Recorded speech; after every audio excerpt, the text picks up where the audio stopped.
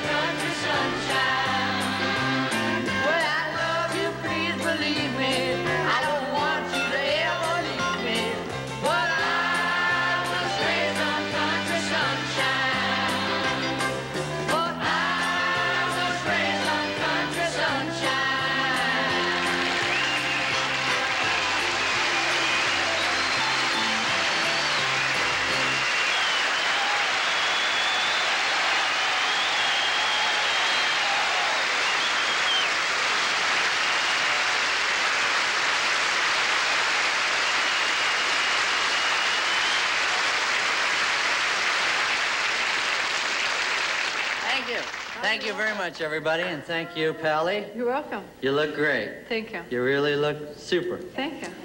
Only one thing wrong with you. Not Italian.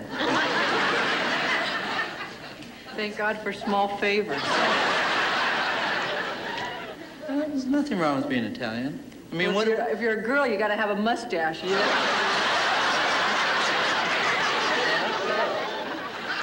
What does an Indian say?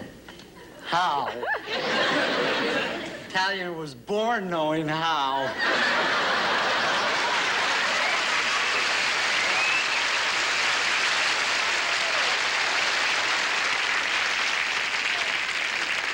Thank you very much. You must be only half then.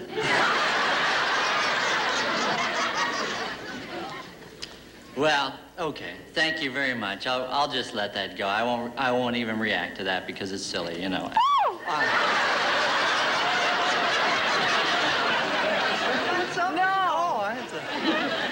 Anyway, thank you very much. And, well, another year's gone by, you know, and it's amazing how you lose track of time when you're having such a good time, you know. Do you realize how long we've been together, Cher? 2,920 days, 36 hours, 4 minutes, 17 seconds, and holding. No,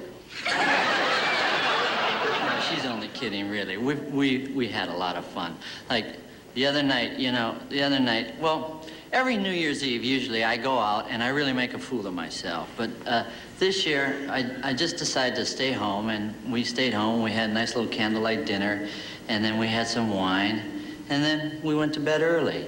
And that's when you made a fool of yourself.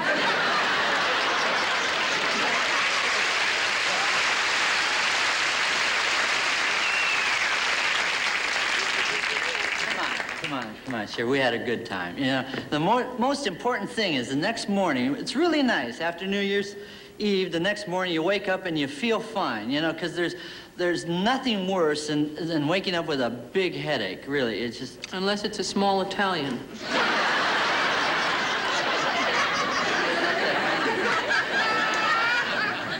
No, it was a nice day. I watched all the football games. I watched the Rose Bowl and the Sugar Bowl and the Cotton Bowl and the Orange Bowl. And I guess Cher doesn't like football that much because she was sitting there and she kept saying, that's the most stupid thing I've ever seen.